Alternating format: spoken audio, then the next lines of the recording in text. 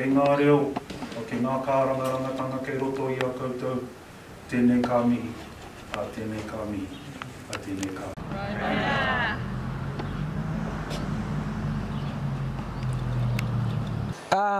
It's been an amazing day. You know, I'd like to extend our thanks to New Zealand Cricket, obviously to our iwi and our marae.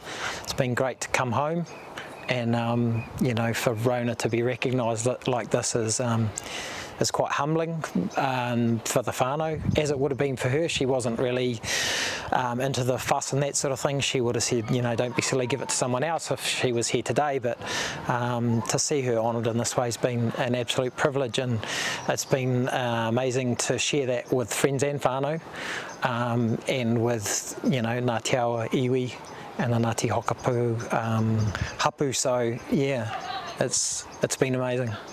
So it's my first time being in whakatane, and really honoured to be here at this Marae Te Whare Toroa. So no, it's been really beautiful, and it's been nice to be able to connect with the people here, with Rona's whānau, and yeah, no, everyone's just been really welcoming, and I think it's a good way to kickstart the tournament that's coming up this weekend.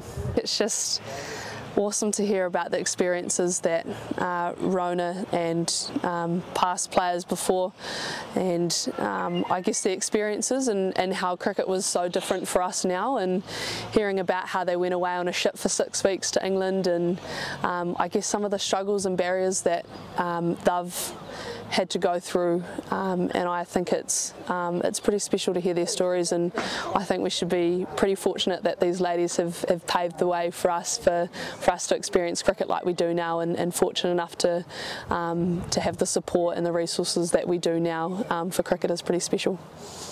Any message for the girls competing out there this weekend? I wish them all the very best of luck.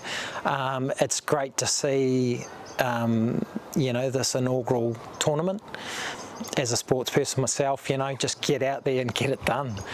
I see the girls from the different teams here today, you know, smiling and laughing and stuff, but I'm sure that when the pads and that go on, then yeah, it'll be business time.